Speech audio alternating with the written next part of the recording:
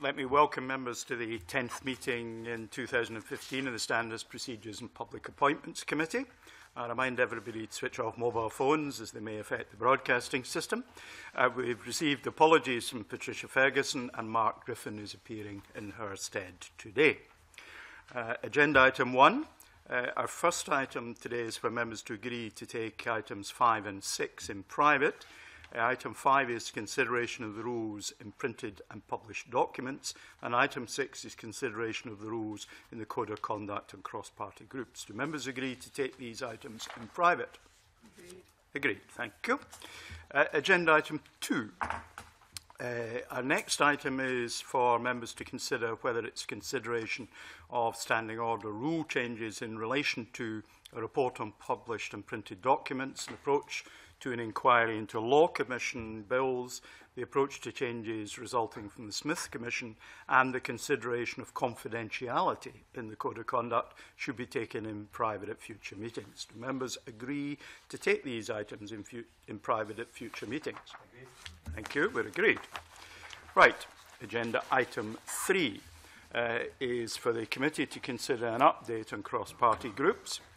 Members will note from the monitoring report the continued improvements in the overall level of compliance with the code. An update since the monitoring report was issued. The cross-party group on life sciences has scheduled 2 meetings, an ordinary meeting on the 11th of June and an AGM on the 16th of June. The cross-party group on Middle East and South Asia has now submitted its annual return. Does anyone wish to make any comments on the report that's before us?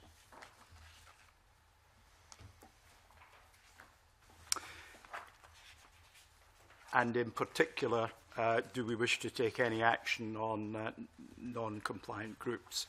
I'm content as convener that that be dealt with by the clerks, if that helps you come to a conclusion. Yes, Dave Thompson. Yeah, just one point of correction. The list of groups, we have the psoriasis and psoriatic arthritis group, but it has changed to skin and associated rheumatic conditions, but that would have been maybe after the date of this report, so that's fine. Okay, that's a technical change, which we're quite happy with. Are we otherwise content then? We are. Right. Thank you very much. Agenda item 4, Gil Patterson, is on the rules to consider the rules on lobbying and access to MSPs. Gil, do you wish? Yes, I would like to withdraw at this particular time. If I stayed here, since you'll be making some decisions, then I think it may be construed as a conflict of interest. So I would like to withdraw, let the committee make its own mind up without me, and I'll come back in for the other items if I'm tapped on the shoulder. That's very helpful, Mr. Patterson. Obviously, that's an individual decision for you, and in similar circumstances, it will be up to other members to make their own view. I don't regard it as setting a precedent one way or the other. Thank you very much. Thanks for that. Right, we'll resume when Gil leaves the room.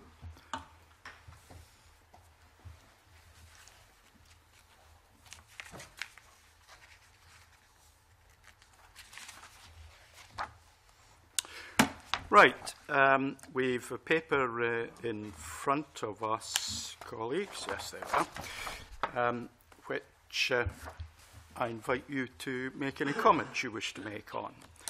We have considered the matter before, and in particular I think there's helpful discussion of what it is to be a director.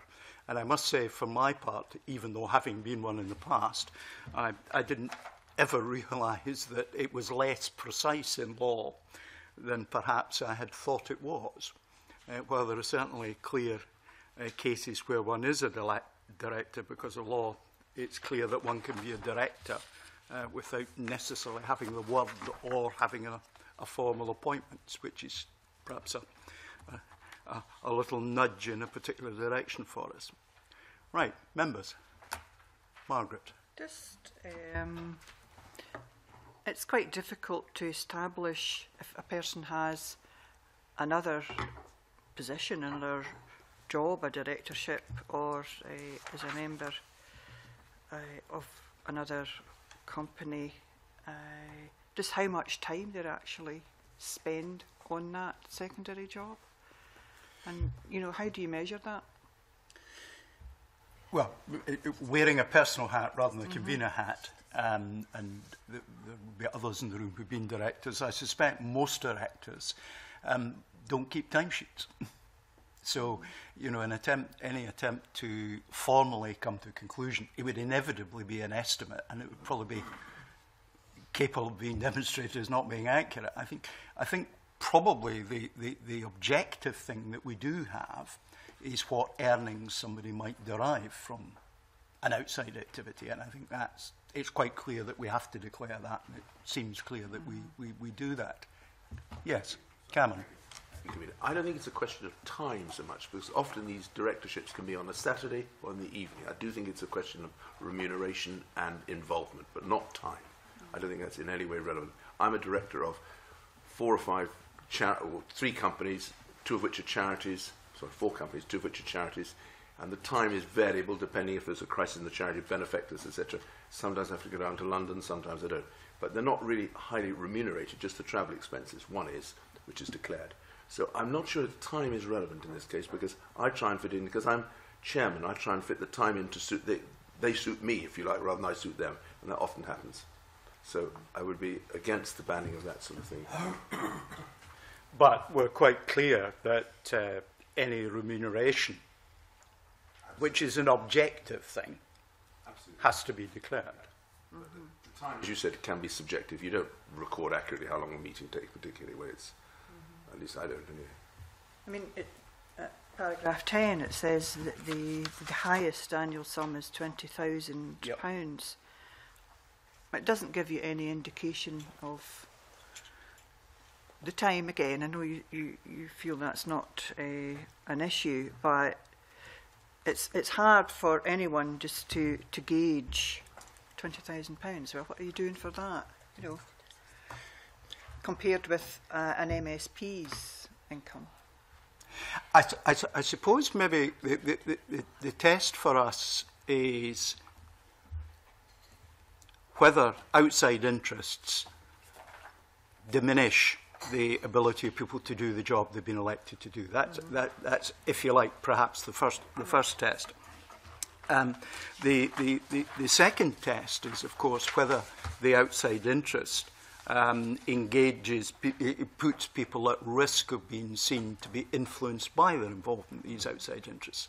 And my current position is that that we have both of these covered in our existing rules. Now, that doesn't mean we shouldn't, be careful to consider whether that statement I've just made is sustainable or not. I think that's entirely proper. Yes, at paragraph 16, it's just been drawn to my attention, the highest declared time commitment at the moment is 40 days per year.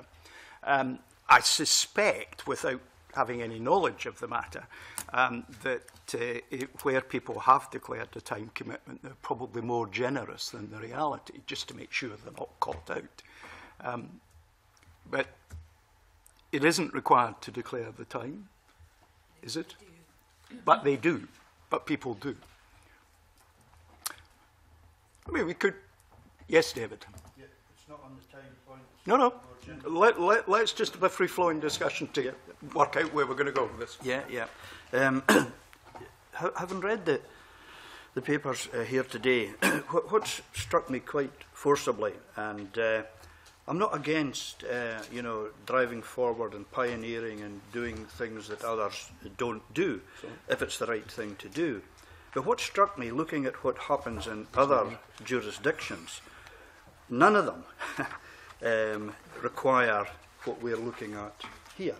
Now, that doesn't mean to say they're all right and they don't need to change, but it just struck me that I would need to be convinced that there's a real need for a problem here to be fixed. I'd have to be convinced, first of all, that there's a problem that we need to fix.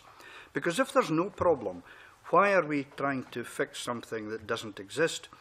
And I worry, having looked at the definitions of directors and the various different things in here, if in trying to fix a problem which isn't apparent, to me anyway, and I could be wrong, how do you do that without potentially causing more problems? Because as soon as you start to try to define an issue in terms of resolving a problem which may or may not be real, we could get ourselves into a real morass, because you then get bogged down in all sorts of detail about definitions and everything else. So just that broad general point, I felt.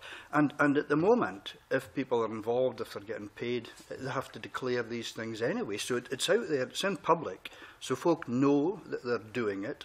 And, you know, if someone's spending far too much time on an issue, that would become a political issue for them, because their opponents would soon point it out to their constituents that that person is spending all their time working and earning cash and not doing the job as an MSP. So I actually think that where we are just now isn't a bad position. And as I say, all these other, you know, the Parliament of, well, the UK, Canada, Welsh Assembly, Northern Ireland, the House of Lords, even the European Parliament, Malta, the European Parliament, none of them do this.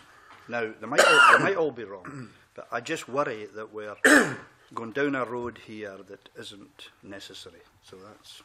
I don't think we should be scared of setting higher standards than anyone else does in any way.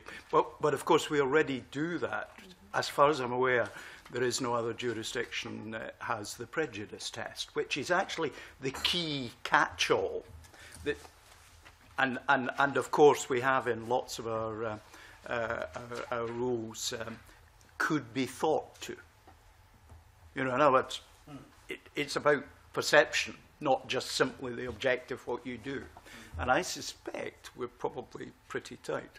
Right, I'm in your hands, colleagues, as to what we wish to do with this. Nothing, I think, has yet emerged that we want to take forward. Margaret?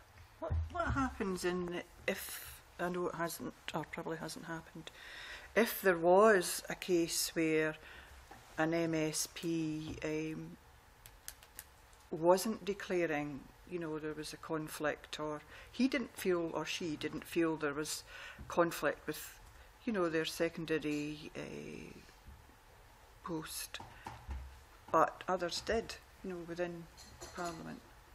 Well, that. I mean, I'll take advice, but of course that can be referred by anyone who feels that the rules, including the prejudice test and the could thought to be tests, and it would then be objectively considered. So, you know, we have a process for dealing with that. I mean, I don't want to name names because it's invidious to do so. We certainly, in session 1 and 2, we had one member who spent a great deal of his time working as a QC.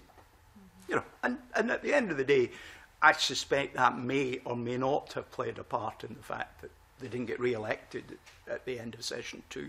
But I suspect there were other more important factors related to that. And at the end of the day, it was very much public. There was no, you know, it was properly behaved, properly reported. I think Dave Thompson is correct. It did become a matter of some political comment from time to time. And that was probably as far as reasonably it could interact with what went on. But I think that's the only one who, I think, had what might be thought to be a full-time job outside his MSP, or at least a half-time job, you know, very significant, with significant earnings as well.